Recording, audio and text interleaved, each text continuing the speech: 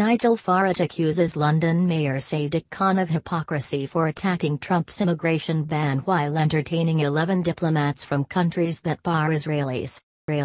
Nigel Farage has accused Sadiq Khan of hypocrisy after the Mayor of London invited ambassadors from countries which impose immigration bans on Israelis to City Hall. At the meeting, the mayor slammed President Trump's cruel, prejudiced and counterproductive policy of banning immigrants from 7 predominantly Muslim countries.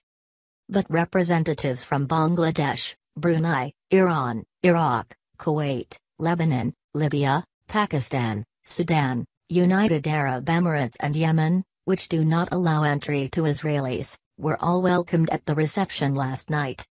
Former UKIP leader Mr. Farage branded Mr. Khan a hypocrite on Twitter and asked why he did not oppose those bans. His view was supported by Tory MP and former Justice Secretary Michael Gove, who retweeted him. The International Air Transport Association say Israeli passport holders, and in some cases travelers with Israeli stamps in their passports, are banned from Syria, Sudan, Iran, Iraq, Yemen, and Libya.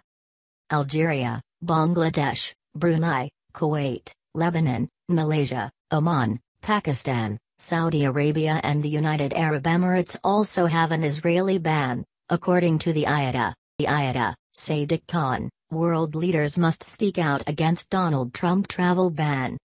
The mayor will urge global leaders to condemn the U.S. president's cruel, prejudiced and counterproductive policy as he hosts the largest ever gathering of ambassadors and dignitaries at City Hall. If she get on top and turn around,